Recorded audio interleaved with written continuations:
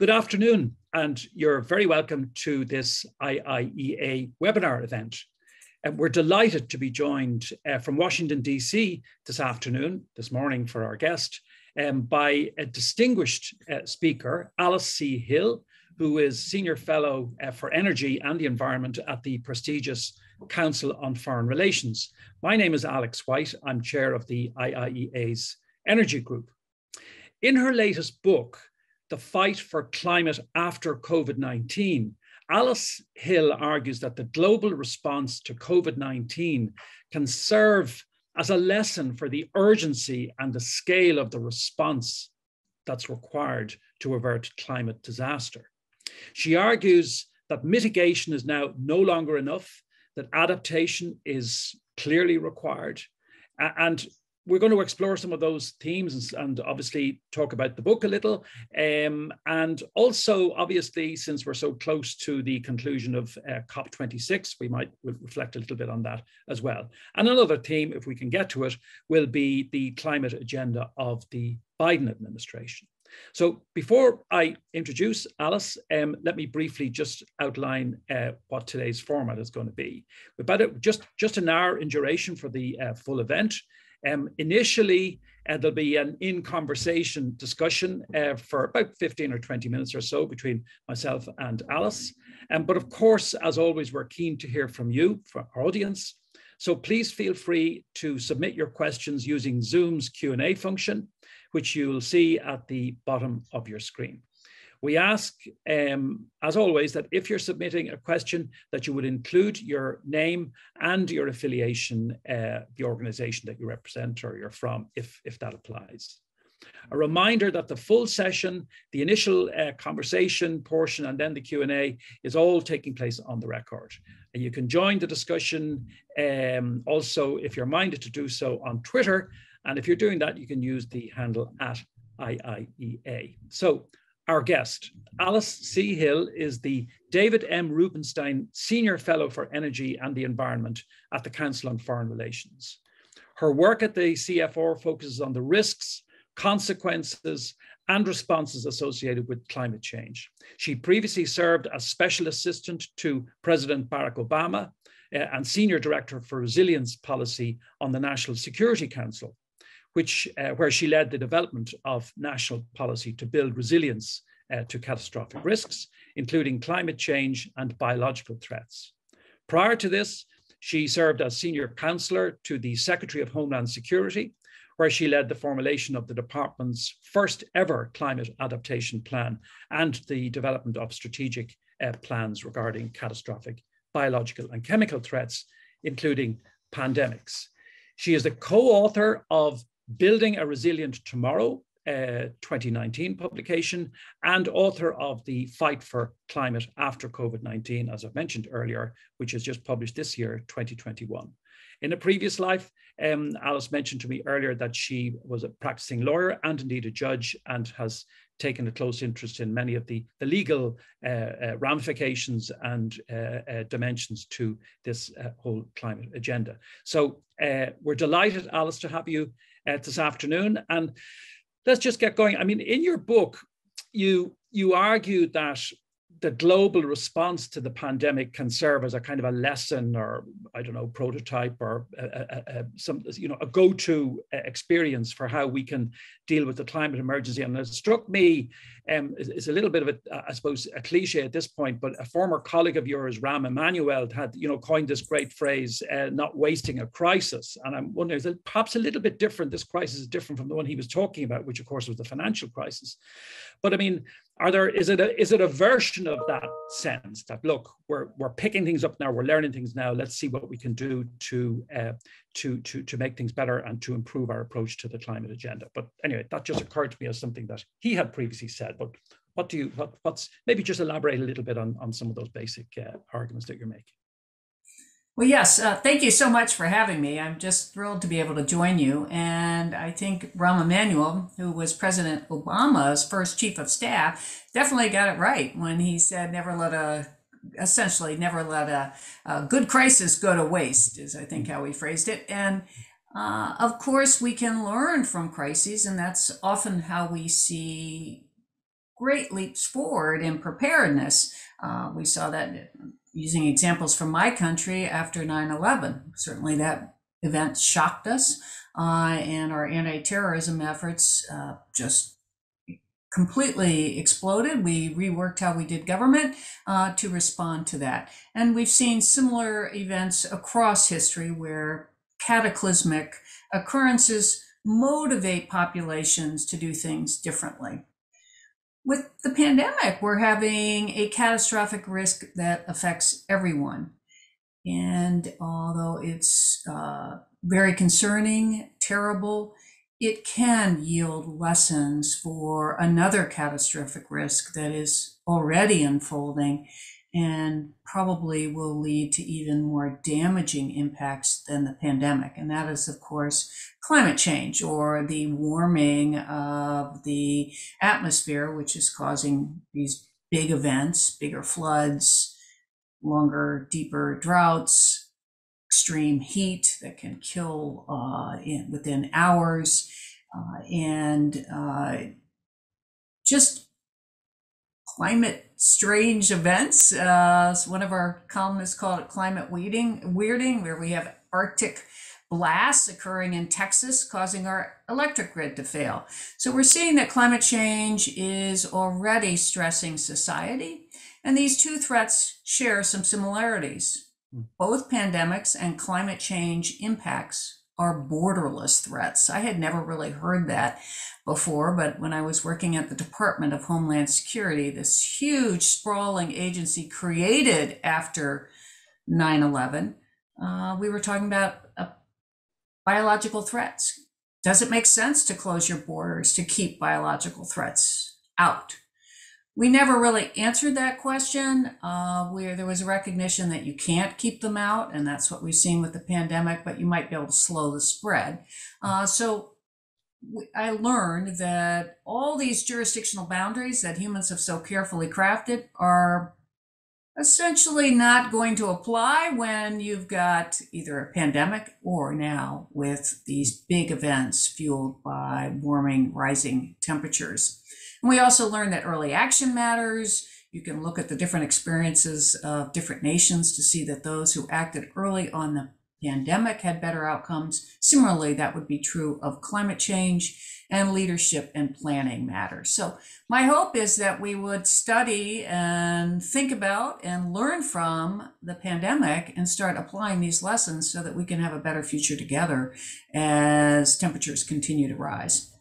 I think that notion at that point about borderless, that this agenda has got to transcend borders. I mean, self-evidently, that recognition, I suppose, at some level was there back in the early 90s when the UNFCCC, came into existence. But of course, the sovereignty of nations, and sovereignty is still such a dominant, fundamental truism of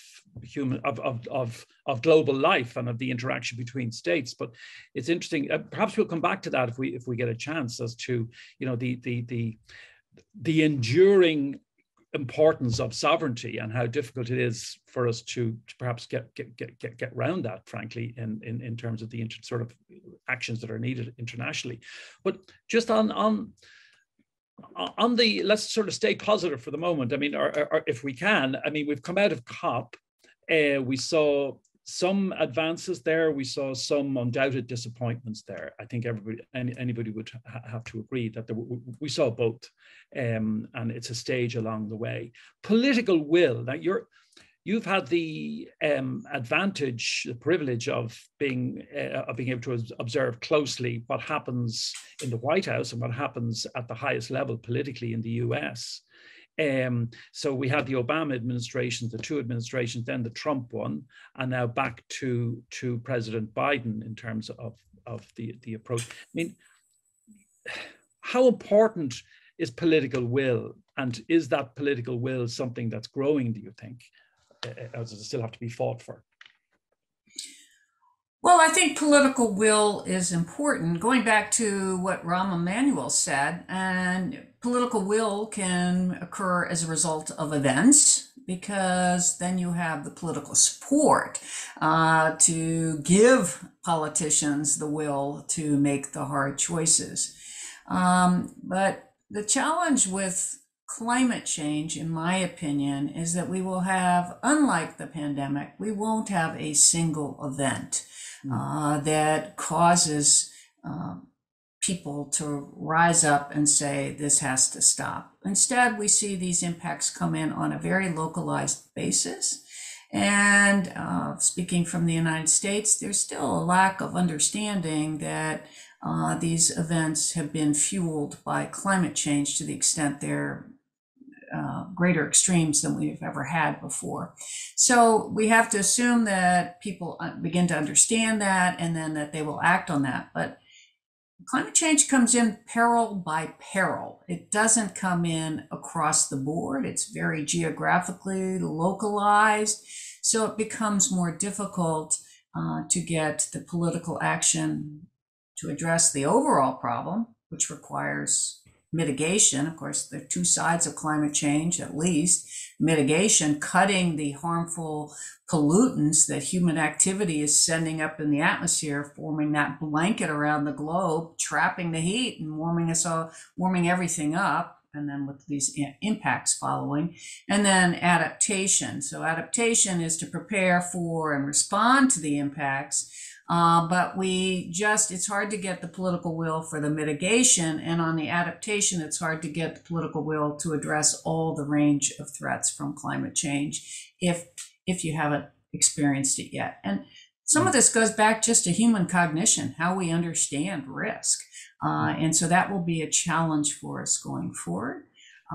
More events will add more political will, in my opinion, but we still have deeply divided understandings of what's ahead, and until we can get a better across the board appreciation for the threat, it's going to be harder to make progress. And the political cycle, I mean, God, we see the political cycle in the US because everybody observes what happens there, but the political cycle is a reality everywhere. And so, fourth elections that are coming will prey on the minds of politicians who are trying to be re-elected. So just the points you made a moment ago, that there may be goodwill, but there may be a sense then of not being able to take the big steps that really are needed because of the political pressure that will come back from the electorate and the risk of not being elected. So I was going to ask you, actually, mentioned about the legal end of things. There's a terrific a really interesting judgment of the German Constitutional Court earlier this year. And it kind of touches on your point about the intergenerational, but we know what needs to be done, but we don't really kind of have the political room or possibility to do it.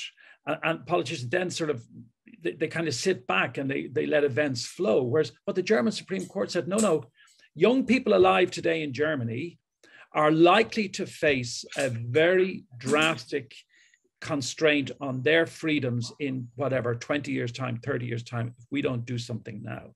And they characterized the rights that those young people who had applied in that case, they characterized those rights as intertemporal rights. In other words, there are rights which, a right to a future, which, the threat to which is not going to crystallize for quite a while, but it still works in injustice to those young people today because there's a certainty of a problem for them tomorrow when many other people won't be around. So I suppose the point is a slightly academic point on one side, but the German court, I think, got it because it sort of tried to cut through this political cycle, this electoral cycle, and to say, no, you've got to do something now that avails those young people because otherwise they will be affected adversely in the future.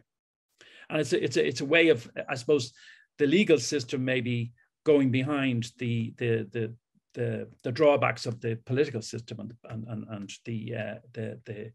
the political cycle and the electoral cycle. Well, you are seeing some very interesting developments across the globe. The case you mentioned, we also have the case in the Netherlands with the Royal Dutch Shell, and then we have the case in Pakistan, where Pakistani government was told they're not doing enough. We also have bubbling along here in the United States lawsuits brought by cities and by children saying against both fossil fuel companies for causing emissions that then cause these harmful pollutants that then cause these impacts. And then cities suing because they're suffering these impacts.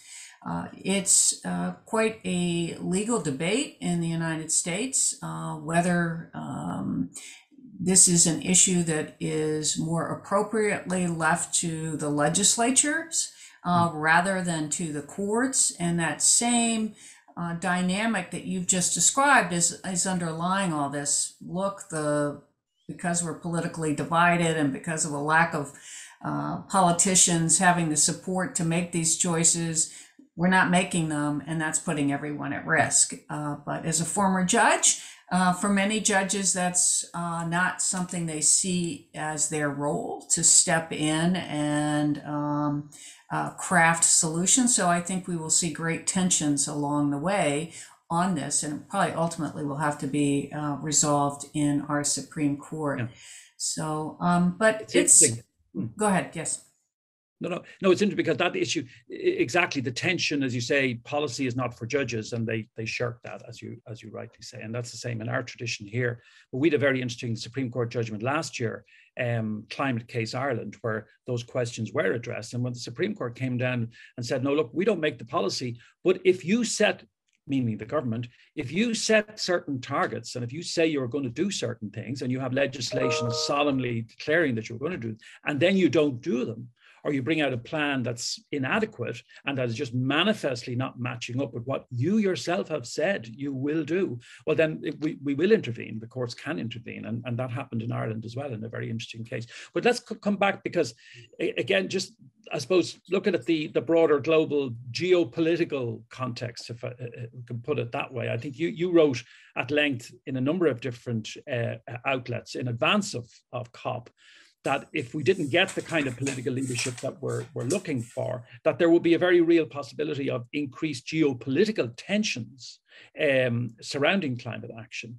So now that we're on the other side of COP, do you want to assess the outcome of COP in the context of your concerns about possible geopolitical tensions if people didn't step up? Or if there was continuing conflict perhaps between countries as to what should happen? Well, yes, at the COP, I think the UK president of the COP and held in Glasgow, and I did have the great privilege of being there for the full 2 weeks. I think he summed it up well. We have a goal that the scientists told us should be our goal. We've really had the goal since the Paris Agreement in 2015, but in August, this very important report was issued by the International Panel on Climate Change, a group of scientists who reviewed 14,000 peer-reviewed scientific articles. We had over 230 scientists from over 60 nations.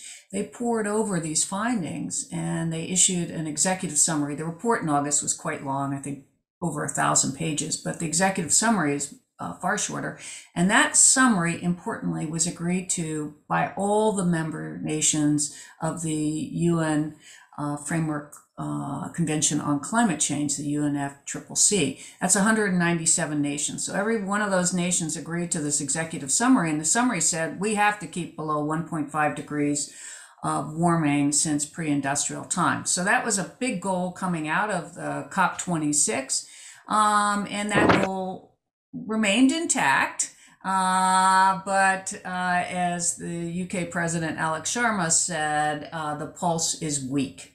And the danger with that is, of course, then if we blow past that 1.5 degrees, the scientists have warned us that we will be in territory that human civilization has never experienced, really catastrophic threats to ecosystems, to our built environment, and the possibility of tipping points where very dramatic events happen very suddenly that are extremely difficult for humans and other living things to prepare for.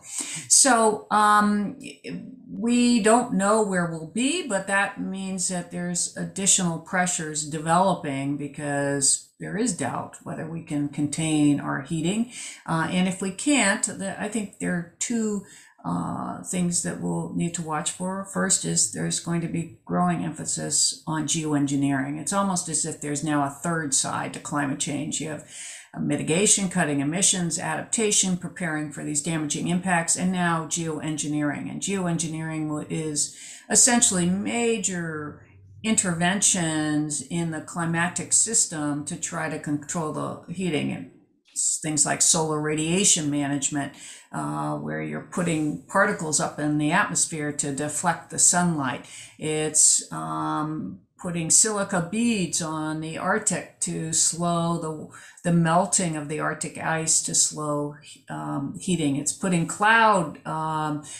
changing the cloud coverage so that we can slow heating. So we're seeing far more of that move forward. We have no international system or understanding on how that should be governed, and it could simply be done by a billionaire or by a nation state. So that's a separate area developing. And then we have the impacts will be getting worse. And if our adaptation efforts fall behind, and the developing world is vulnerable to climate impacts, it's not equal how these climate impacts fall. And they also don't typically have the kind of infrastructure that you would find in a developed nation, say levees, seawalls, drainage systems to protect themselves. So they will be suffering ever more damaging events, and that is highly destabilizing to governments. In fact, at the COP26, for the first time ever, the UN General Secretary of NATO gave a talk on national security and climate change. And there's just a recognition that the security threats will grow because the humanitarian needs are growing. Since 1970, we are now experiencing 5 times more disasters than we did in 1970. So we're seeing huge humanitarian needs, greater food insecurity, water insecurity, and as those things unfold, they can topple governments, they can give rise to authoritarianism, and these are issues that we are only beginning to come to grapples with, but we saw it during the pandemic. We saw rebels in Yemen saying it's using the pandemic to recruit. They said it's better to die as a martyr than it is to die at your home. And COVID, we saw El Chapo, the leader of the Sinaloa cartel's daughters, passing out hand sanitizers. The mafia was trying to help local populations. So this is a point of vulnerability for any government if they can't adequately respond to these worsening, damaging climate threats. And actually picking up on I suppose by way of analogy, again, the lessons of COVID, one of the things that's often said about vaccines in the COVID context is that no one is safe until everyone is safe. That sense that it's a collective, by definition, it's a collective effort. And similarly, if it's not stretching the analogy too much, isn't it the case that internationally, it's self-evidently is the case that no individual country can stabilize the climate. No matter how powerful a country is, no matter what resources, if it thinks it can do the job within its own borders, it's greatly mistaken, because territories are dependent on other territories. There are many countries that are downriver of other countries, that you mentioned water, that there are all sorts of interdependencies going on. And isn't that one of the great challenges that perhaps wasn't really quite met at all in Glasgow? The need to recognize that financial transfers will be necessary, that there will be many countries in the eye of the storm that won't be able to afford the infrastructural development that you're talking about. There'll be other countries that will be in a better position to afford it for itself, but those countries need to think about helping the countries that are in the eye of the storm because of these necessary interdependencies down the line. Well, this was a brewing issue before the COP. Yeah. I wrote a piece about watching the finance at the COP, and in fact, it emerged as a big point of contention and disappointment coming out of the COP for the developing world. And of course, in 2009, the developing world promised the developed world promised the developing world that they would mobilize, they would get enough finances, $100 billion a year by 2020. The developing world did not honor that representation, and it's difficult to calculate, by 2019, they had only given about 80%. And importantly, from the perspective of the developing world, much of that came in the form of loans. And if you think about the balance sheet for the developing world, they're hit by the pandemic. They already face, because their credit ratings are lower, they face higher prices for borrowing money. And then they've had to shell out just huge amounts of money to help their populations deal with COVID. So they're in precarious finances, and then the help on climate change comes in the forms of loans, so that's not as helpful to them. And then it's mostly for mitigation. It's mostly to help them get electric grids that are not emitting. But these nations, as you pointed out, need a great deal of help with adaptation. In fact, the UN says that currently the needs of the developing world for adaptation run at about $70 billion a year, and that by 2030 it could go up to $340 billion a year. So developed world had trouble coming up with 100 billion, and most of that went to cutting emissions, not to these things of adaptation, which would be helping them with their flooding cities, many cities on the coast that will need either stronger protections or better planning going forward. That help didn't come as much. So it will be going forward a continuing point of contention. And of course, the developing world also wanted greater progress on the issue of loss and damage. And that's a related concept, but essentially it's saying, hey, you developing world have caused most of this climate crisis. We, the developed world has caused it. We, the developing world, haven't had much to do with it. You should pay us money to help us deal with this problem you created. And of course, as a judge, I can appreciate the liability argument that's underlying that, saying you caused it, you should pay for it. But so far, that issue has been kicked down the road. What came out of the COP26 was a promise for a future dialogue or dialogues on the issue of loss and damage. So this is going to be a point that will be revisited many times over. And ultimately, if you look at the security risks that follow from a failure of governments to be able to cope with climate change, there may be long-term thinking that needs to be done to why it's in our interest to make sure that countries can help their populations thrive at home, so that they're not bad actors recruiting more to their ranks, or we see the kinds of migration that is predicted with climate change. Migration, just a whole other part of the agenda, obviously.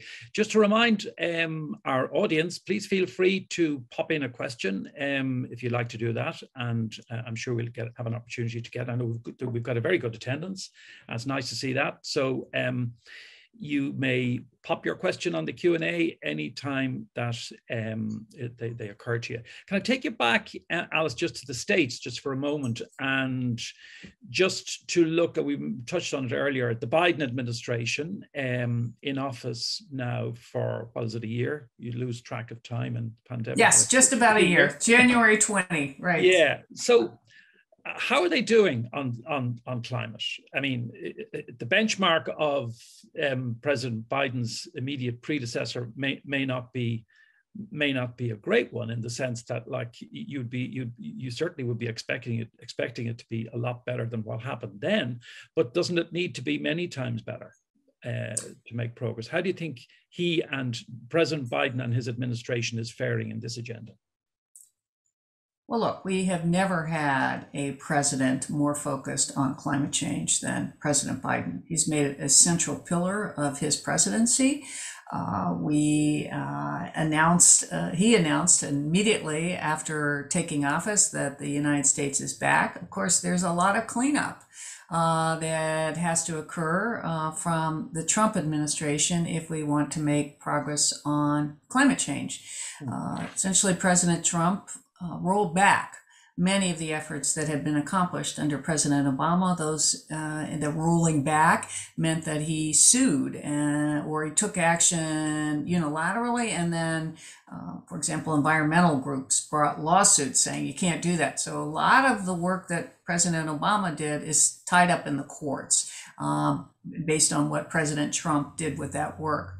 And then we have here a president who's brought in more people than ever focused on climate. I visited Canada in 2016 and I had a remarkable experience. I'd just come out of the Obama administration, and you almost found no one with climate in their title. Climate was still viewed as kind of a polarizing issue, so they would have different words in their title, even though they might have been working on climate.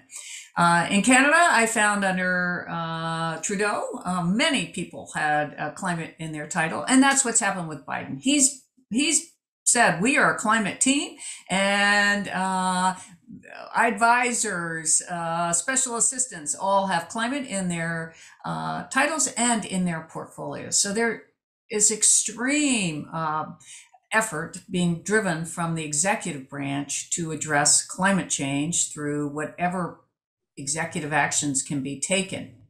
But you point out there are headwinds here, and the headwinds are most noticeable when you talk about how divided our Congress is, and it's really divided, or we as a nation are really divided when it comes to climate change.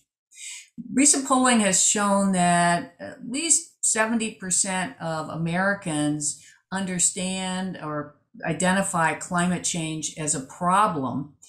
But if you drill down on that, you see that there's a stark difference between Republicans and Democrats. In the last 7 years, the percentage of Democrats that think that climate change is a serious threat has gone up to 95%. So if you're a Democrat, you're worried about climate change. But during the same period, the share of Republicans, and we're in obviously a two-party nation, the share of Republicans who say climate change is a serious problem dropped by 10%. And it's just at 39%. And then you move over to our Congress and our Senate, and we need both houses. Both the House of Representatives as well as the Senate to pass legislation. Our Senate is split 50-50. There are only 100 people in the Senate, and 50 are Republicans, 50 Democrats. And so we need to go to the vice president to break a tie, but we can't. A lot of our legislation requires 60 votes to pass in the Senate. So it's a big challenge trying to drive a climate agenda through. And you see that right now, if you follow in the United States, where President Biden is pushing a bill under a parliamentary rule that allows for only 50 votes or 51 votes to get through. That would have much of the bulk of the climate provisions for the United States. It looks like that'll pass, but it's been a challenge. We just don't have an electorate, and our split in how the representatives are in Congress have not allowed either President Obama or President Biden to be able to just simply drive through legislation easily. It requires more work. So that slows things, but I think the Biden administration is firing on all cylinders to get these things done. It's a high priority.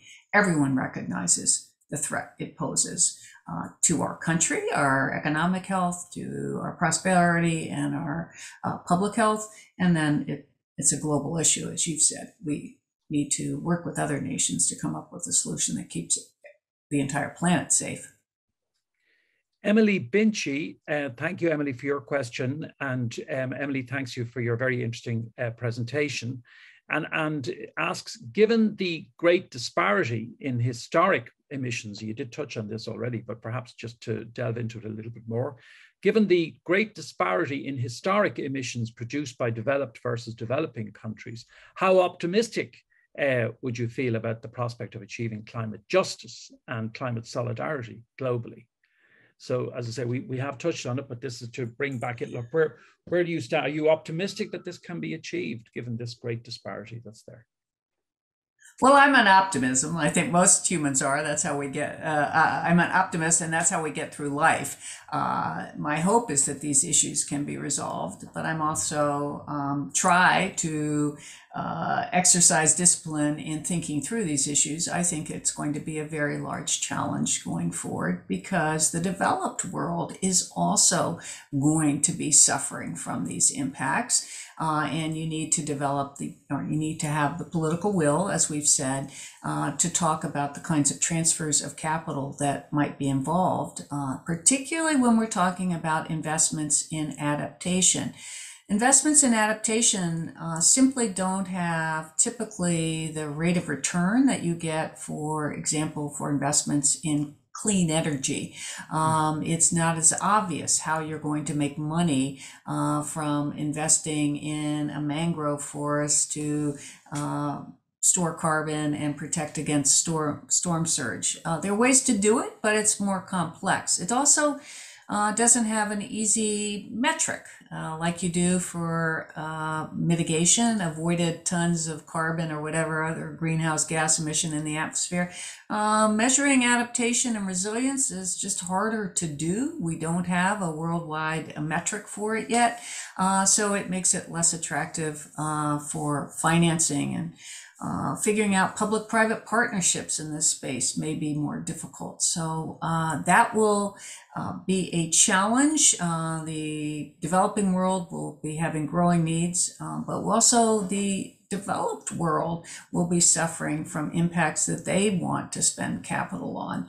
So that's the big fear. If you look at the war gaming, and there's been war gaming and other types of gaming done on this for over a decade, it shows there was a game done, I think in 2007, 2008, where former diplomats and others are assigned roles as leaders of different nations. And this was run by the Center for Naval Analysis. And it showed over time, looking at the progression of impacts coming in, that the developing world demands increased, but the developed world began to pull back. They got tired of humanitarian rescues. They got tired of the demands for money, and they turned more insular and turned towards just tending to their own populations. So I don't know if that will occur, but that's what we have seen, and that can give rise to authoritarianism and other challenges, as I've mentioned. So this is a big issue going forward, and we don't have the answers yet, and COP did not give us the answers.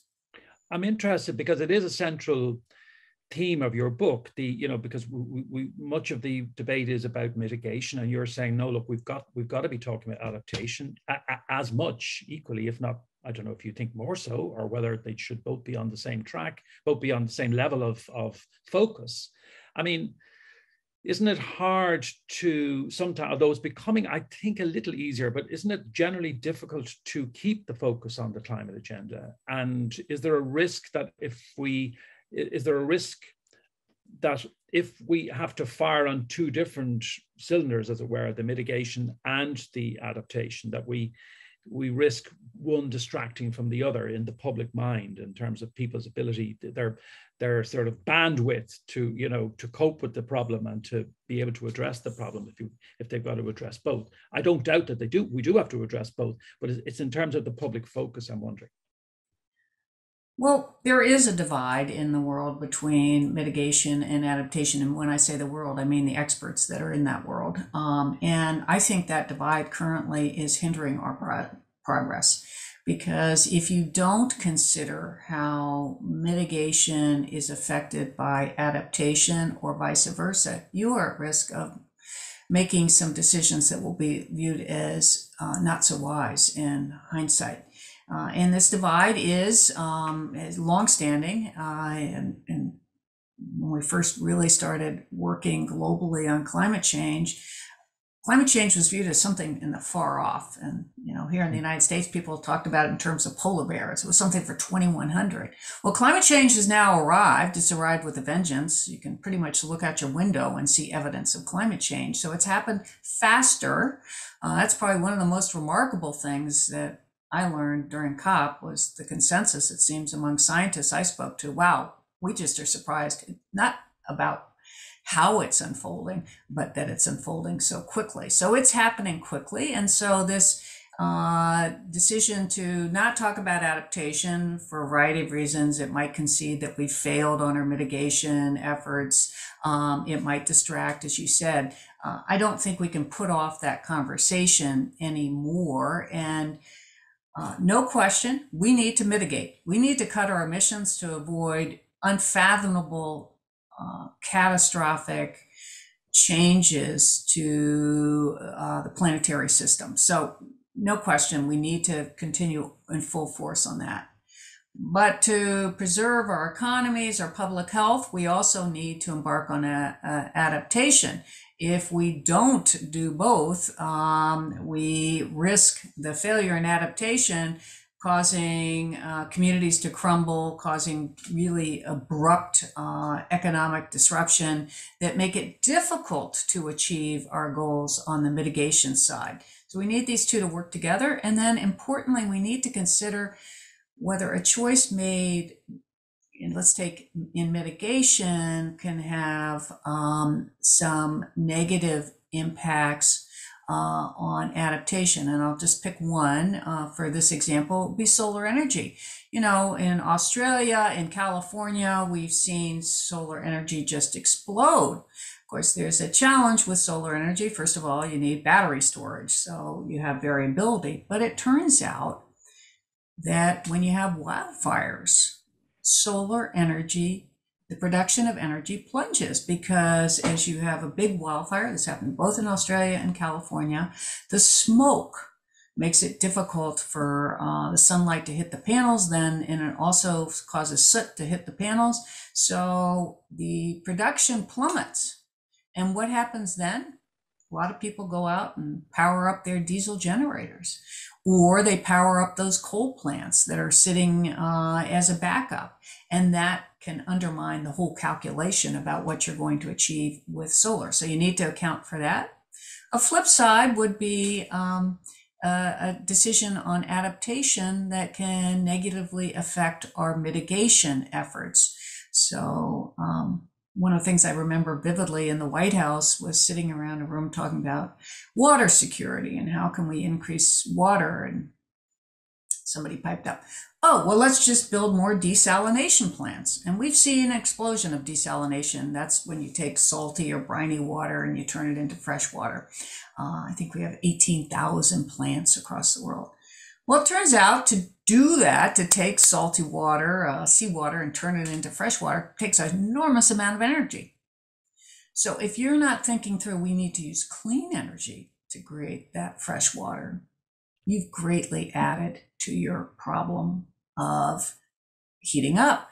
And in fact, in, I think it's Saudi Arabia, they spend about 25% or use about 25% of their oil production on desalination efforts. So we need to think through how these two efforts can work jointly so that we're not harming progress in one area so that we can achieve progress in the other. And that is not happening in my experience at any level of scale. These two communities still remain separate, and another hard challenge for us to work on, but we need to correct that as well.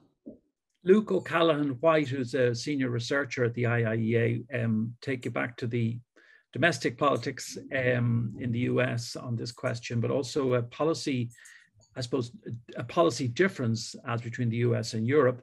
Luke says, given the broadly partisan and deeply entrenched divide in Congress, and the challenge of passing any climate or environmental law without reconciliation, do you think that President Biden could successfully introduce a price on carbon over the next 3 years of his administration?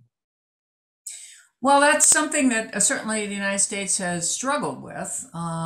President Obama, in his first term, tried to get towards a price on carbon.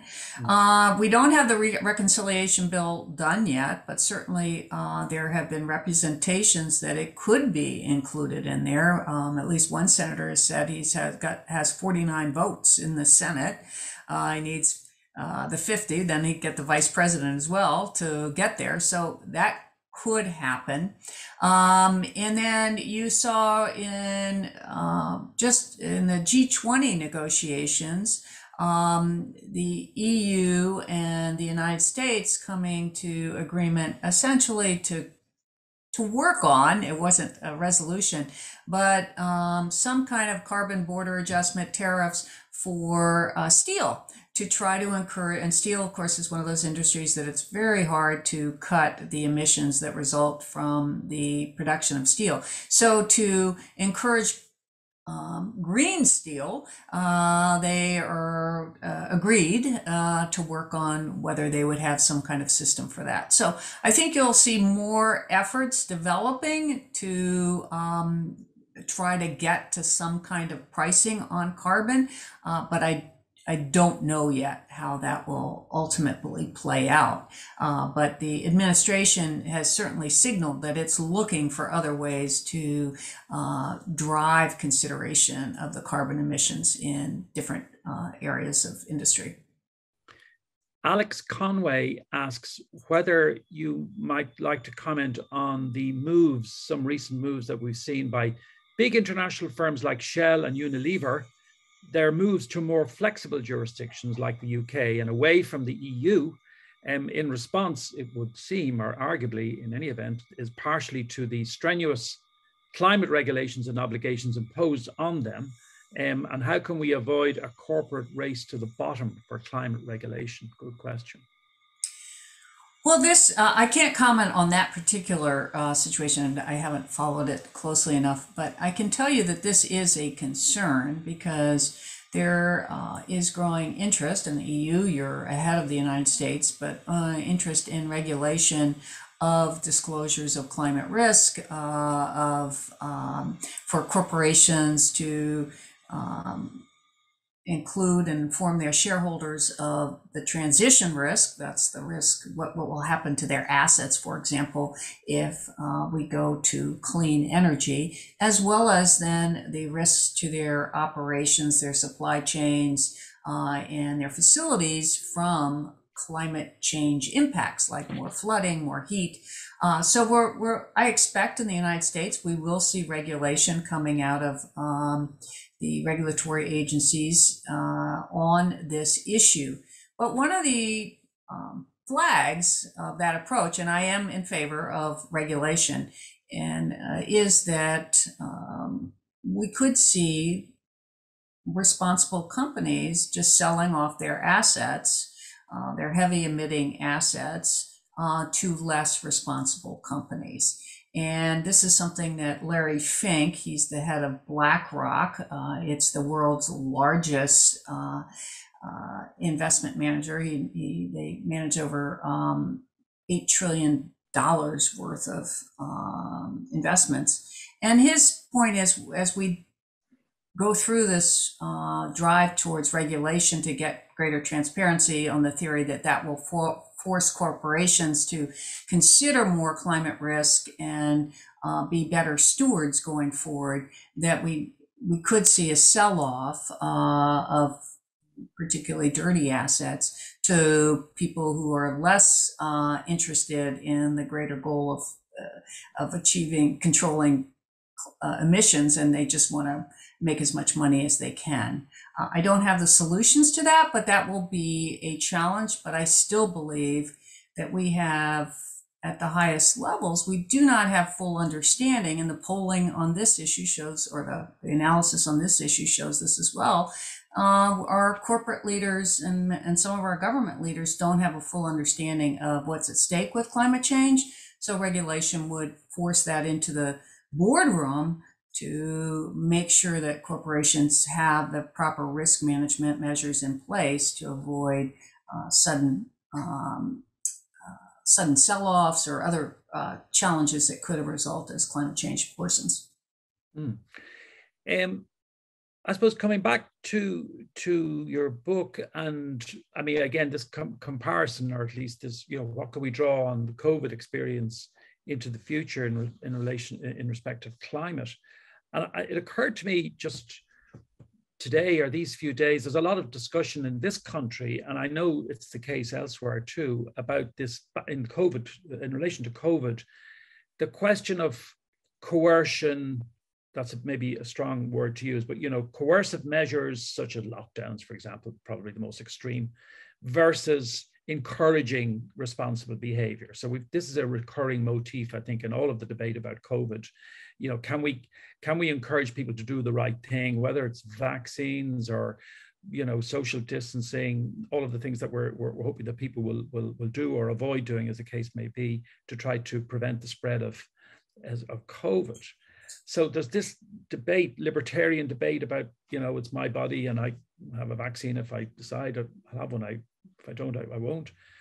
And then the more collective perspective that many people would have. So if you apply that to climate, and we spoke about the carbon tax a moment ago, I'm interested, do you have a view about the balance that's going to be necessary between coercive measures, and I use the word coercive in a general sense, versus people just deciding that it's in their interest to do the right thing? Is that going to play into the politics of this issue domestically around the world as well, where governments have to decide whether they're going to force change or just encourage change?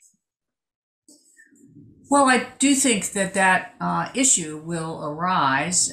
What comes to mind is managed retreat, which has now become, those two words are dirty words when combined in the United States. And that's the challenge that you have, for example, in coastal communities where we know going forward, land will be lost to sea level rise. So those communities may have to relocate houses, roads, infrastructure, and there have been calls for planning to make sure it's not a chaotic withdrawal from these areas, but in fact, it's a planned relocation or moving back from dangerous areas.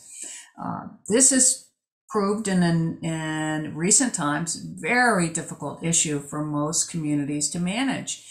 We had in California very dramatic instances of this along our coast. We have a very long coast along California in the west, and there's a California Coastal Commission, a state-run commission that's responsibility to make sure that public access to the beaches in California remains. So they have some regulatory authority over what happens along the beaches, and they instructed communities to come up with a plan for what they're going to do as sea level rise occurs.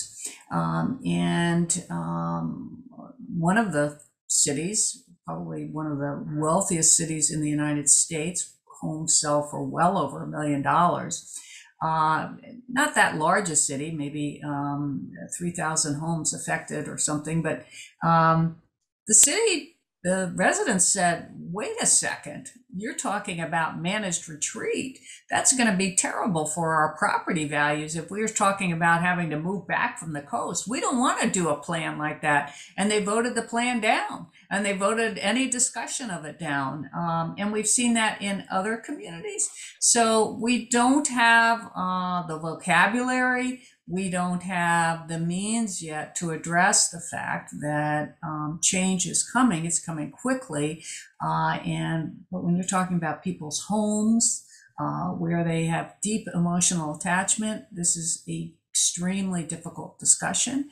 And I don't know how it will come out. Right now, we have not used coercive measures. We've mostly used voluntary measures, voluntary buyouts, for example, of homes that are at risk. But this will be an ongoing challenge to figure out how do we help communities be aware of their risks and then make choices that are acceptable to their communities.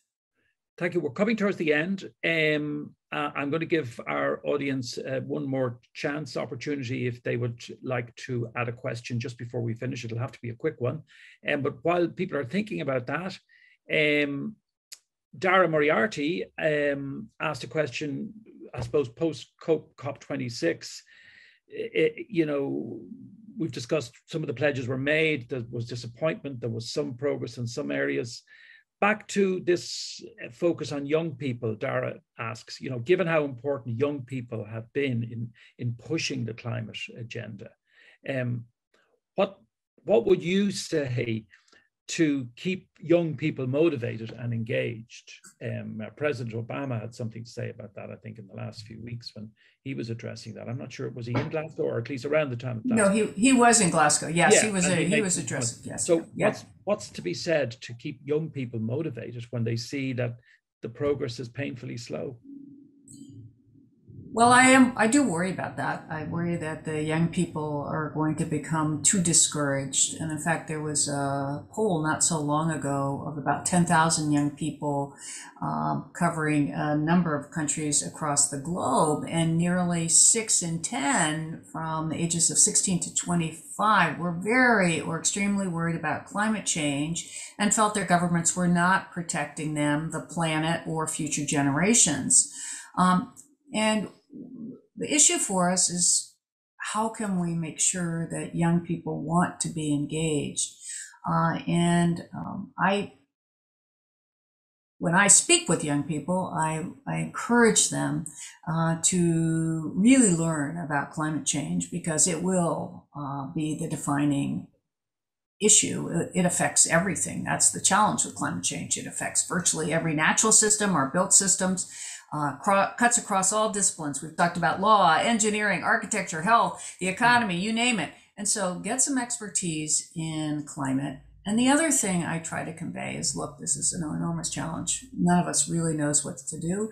No human civilization has ever experienced what we are going through, this rate of change in our environment and with the risks involved.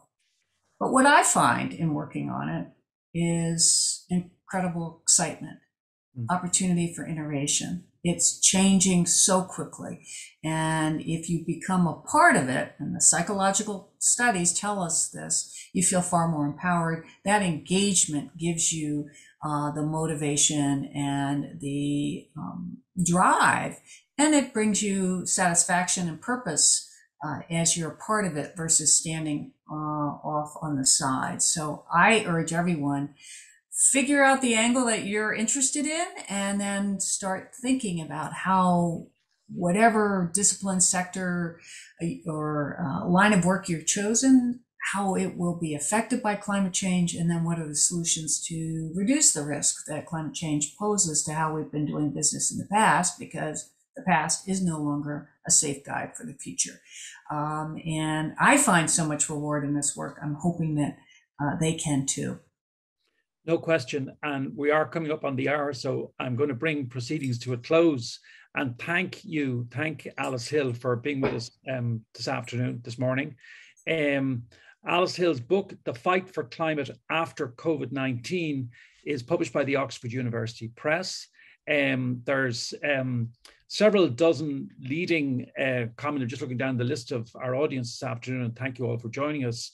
Many of the leading commentators and players in this field have joined us, and that's great. I think your book, congratulations on the book. You mentioned it's been translated into Chinese, and I'm sure amongst many other languages too. But thank you so much for being with us to discuss some of the themes of that book and also to range over such a wide area. Thank you very much, and thank you all for your attendance this afternoon. Thank you.